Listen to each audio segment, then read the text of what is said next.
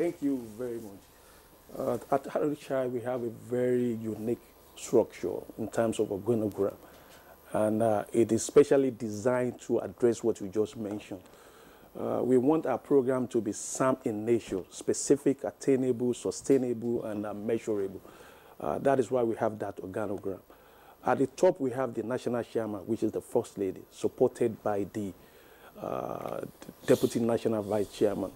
We have the Governing Council, made up of, notable Nigerians who have been assisting us.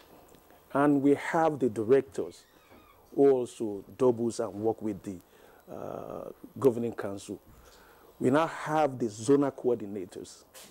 We have the state coordinator. We have the local government coordinators. We have the social mobilizer, and we have the organization like National Council of Women's Society.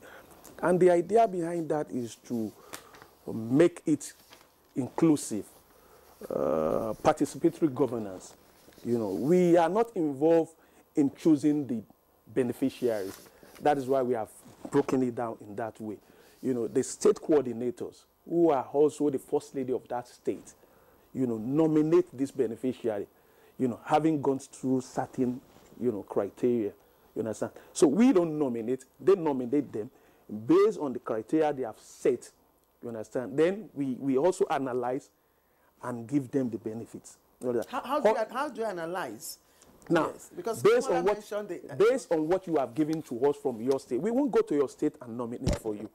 We don't know what is going on in your state. You are the one in charge of your state. So we want you to give us, the names of these nominees.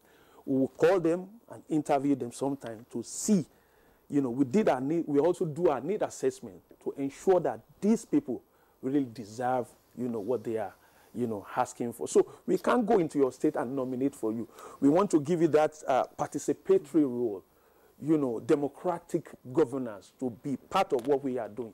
That is why we have designed such a program to ensure that everybody is carried along.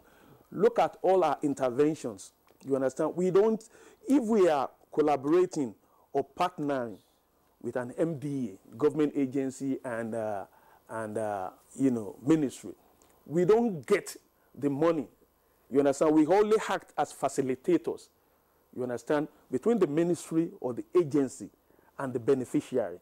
Our own is to collate based on the information we have gotten from the state, to the ministry, so that the money go directly to the beneficiary. Can I